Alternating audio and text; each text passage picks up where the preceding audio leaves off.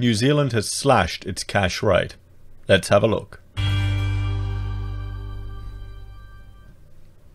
Hello everyone, Florian Heise here and welcome to another episode of Heise Says. Got my stein of coffee and I thought we would look at New Zealand's slash to their cash rate. It's the lowest I've got in any of the data I've got in front of me. So what does that all tell us about how NZ are going? I suspect that they are in a similar, if not worse, situation than Australia. So let's have a look. Official cash rate reduced to 1%. Now before we jump through this article, we'll just jump here to the trading economics data that we can have here. And you can see, there it is, there's one. So they've gone down from 1.5% down to 1%. And the forecast, the consensus, was at 1.25. So they've cut harder than the consensus or the trading economics forecast as well. So they've done a hard cut. They've done, 50 basis points down. That's a big deal. Let's jump here. We'll go look at 1 year. And you can see here, it's all boring, and then boom, boom. Hitting it hard. 5 years, 10 years, and then we'll go back to max. We see, back in the early 80s, shot a bloody high. Is that right? Over 60%? Can someone, I need to look at my history there because that's insane. I'll just read up here. 67.32% in March of 1985. And a record low of 1.75. Well, not anymore. Record low is 1%. 67% interest rate. Okay. Glad I live in Australia. That's just, damn. Could you imagine having a mortgage on that? Maybe the $600,000 apartment that the student borrowed.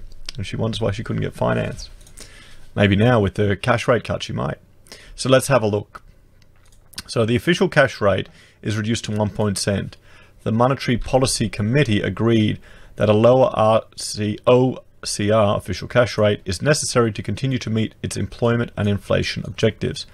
Employment is around its maximum sustainable level, while inflation remains within our target range but below the 2% midpoint. Recent data recording improved employment and wage growth is welcome. Wow. I mean, I've just been reading too much, watching too much stuff from Mises U and reading too much about Austrian economics. So just all these monetary manipulations and fine tuning with out-of-date data. It doesn't fill me with any confidence. I'm becoming too cynical about it all. GDP growth has slowed over the past year and growth headwinds are rising. In the absence of additional monetary stimulus, employment and inflation would likely ease relative to our targets. Global economic activity continues to weaken, easing demand for New Zealand's goods and services. Heightened uncertainty and declining international trade have contributed to lower trading partner growth. Central banks are easing monetary policy to support their economies. Global long-term interest rates have declined to historic low levels, consistent with low expected inflation and growth rates in the future. So I wonder where New Zealand sits with regards to their trade. Okay, so let's have a look at some of the data from New Zealand, just their economy, and this is from the Observatory of Economic Complexity. One of my favorite websites just for understanding this. And we'll have a look. New Zealand, the economic complexity is 0.48. They're the 41st out of 126 countries in the world. And to compare that to Australia, they're more complex than us. They're more complex than us. Their exports are 37.3 billion, 57th in the world. We're 243 billion. Wow, they're not... We need to up our exports so we can say NZ are at 10% of us. Their imports are 36.3. Their GDP per capita is 41,000. Ours is 48. I can't help it comparing Australia to New Zealand. Okay, guys, it's just how we do it. Now let's have a look at their exports. 14% of New Zealand's exports is concentrated milk. Concentrated milk is 14% of their exports.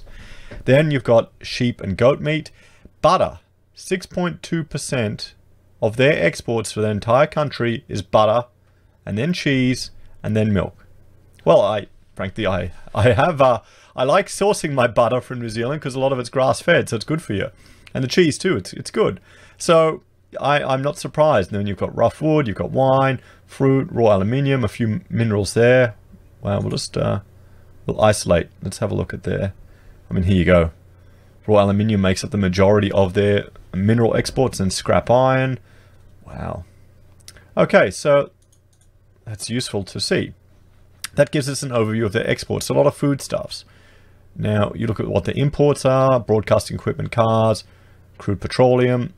So if the dollar is going to be affected, all of this will be affected. It'll make these things more competitive, so that'll be good, but everything else will be worse. And look at their trade balance. Okay, so they're doing okay at the moment, but they're very close. Wow, they were running a deficit for a while.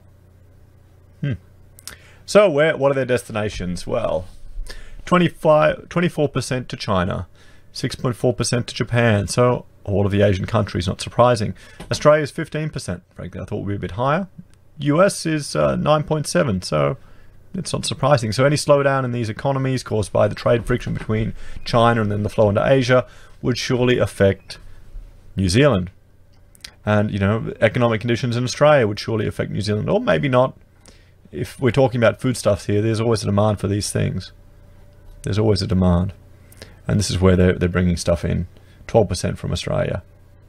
Good-o. So let's jump back here now that we've gotten a bit of an overview of their economy and that they're pretty much a butter and milk country with some sheep and goat meat thrown in. So there you go. What would you rather, Australia with our iron ore dependent exports that have dropped in price, or concentrated milk? Let me know what you think in the comments. So, in New Zealand, low interest rates and increased government spending, that's what we want, will support a pickup in demand over the coming years. Business investment is expected to rise given low interest rates and some ongoing capacity constraints. Increased construction activity also contributes to the pickup in demand. I mean, let's have a look here at New Zealand, and we will just look at some other indicators. And let me just find it here. Consumer confidence. We'll jump here. Let's look at their consumer confidence as where it's sitting. So it's 103.5. So it's trending. Well, it's all over the place, frankly, in the last few quarters. But it's lower than it was. So we'll have to see where it goes over there.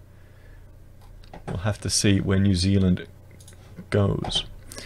So our actions today demonstrate our ongoing commitment to ensure inflation increases to the midpoint of the target range and employment remains around its maximum sustainable level. So, okay. And here's a summary. The Monetary Policy Committee agreed there was a need for further monetary stimulus to meet its inflation and employment objectives. The committee noted recent economic developments were broadly as expected and employment was around the target maximum sustainable level. The committee was pleased to see... Is this the same thing? Nope. The committee was pleased to see the labour market data held up relative to expectations in the June 2019 quarter. However, the committee noted that inflation remains below 2% and the outlook for employment and inflation was softer. So yes, GDP growth had slowed and global conditions have weakened. The committee agreed that the balance of risks to achieve its consumer price inflation and maximize sustainable employment objectives was tilted to the downside, although members placed different emphasis on the sensitivities to these risks. The committee noted the decline in long-term government bond yields to historic low levels. Financial market participants expected both inflation and policy interest rates to remain low globally for a prolonged period. Some members noted that survey measures of short-term inflation expectations in New Zealand had declined recently. Others were encouraged that long-term expectations remain anchored at close to 2%. The committee agreed that weak global economic conditions could see imported inflation remain low if global growth slows further or if commodity prices decline.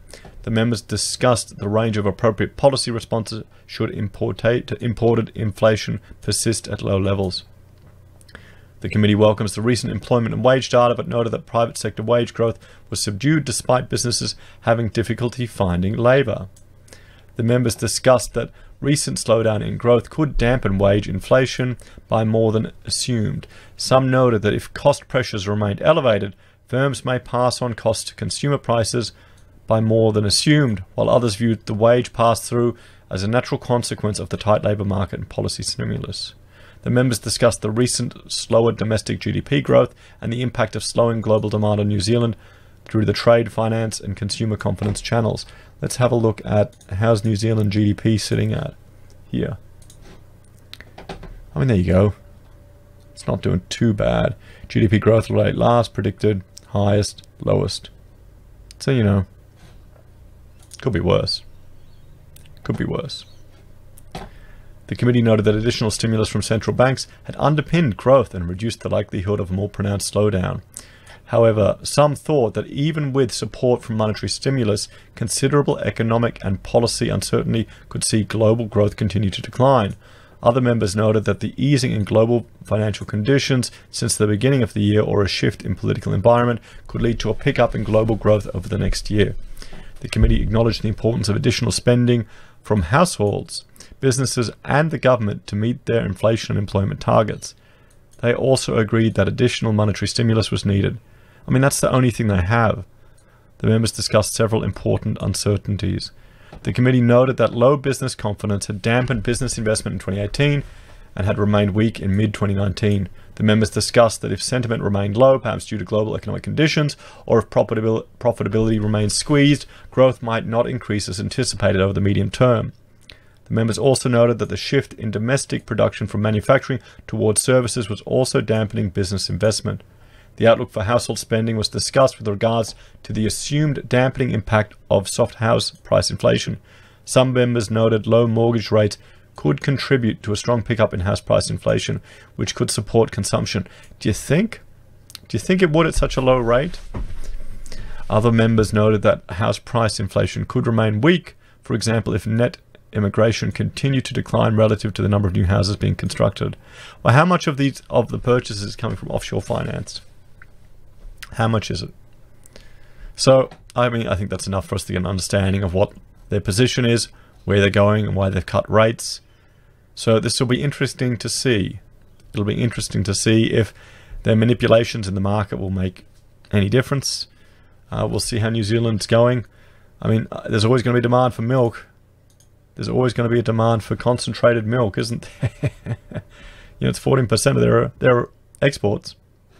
But the problem is, with decline in Asia, and you know, the effect on their dollar, the purchasing power they have on a global stage, how much is it going to affect all of this? I know the Australian dollar is heading south. It's heading south. That's going to increase our cost of living. Anyway, guys, let me know what you think. Like, share, and subscribe. And I will see you all again later today. Take care.